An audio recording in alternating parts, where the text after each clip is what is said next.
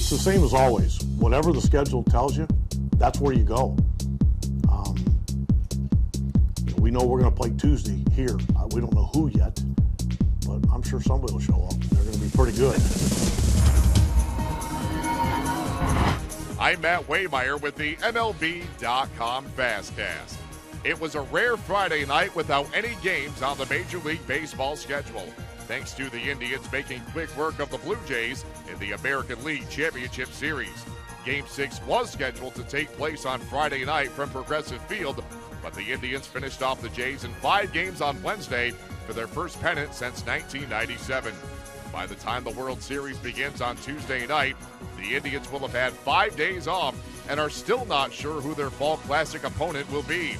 But Indians skipper Terry Francona is not losing any sleep over circumstances beyond his control.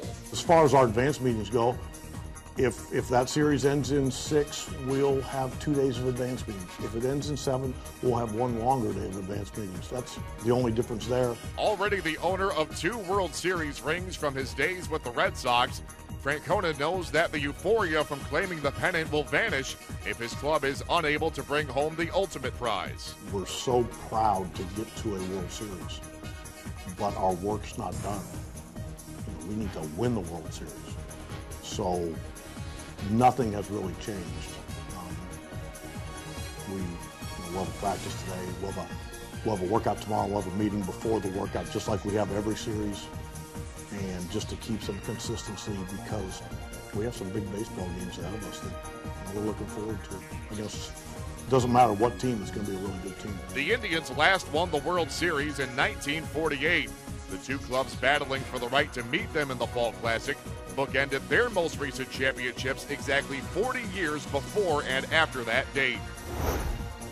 It's Game 6 of the National League Championship Series between the Cubs and Dodgers on Saturday night from Wrigley Field in Chicago. Kyle Hendricks will be on the mound for the Cubs, hoping to pitch the franchise to their first pennant since 1945. The right-hander knows that a big key to success will be to simply stay composed. This is still the same game. You go out there and you're making the same pitches. It's the same lineup, same hitters. There's just more going on the outside. So all the attention, the added pressure that's coming from the outside, you don't pay attention to it really. I mean, it has nothing to do with the job that you have to do when you go out there. So you just pretty much take it as any other game. You're going out there and you know the pitches you have to make. Opposing Hendricks in a must-win for the Dodgers will be Clayton Kershaw, who tossed a 7-inning masterpiece in Game 2 at Wrigley Field, yielding no runs on just 2 singles. But Kershaw knows he faces an uphill battle against a suddenly red-hot Cubs offense. There's no secrets anyway in the game right now. There's so much information.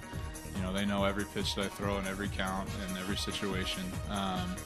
So it's just a matter of not really focusing on that and just trying to, compete every single pitch and execute every single pitch.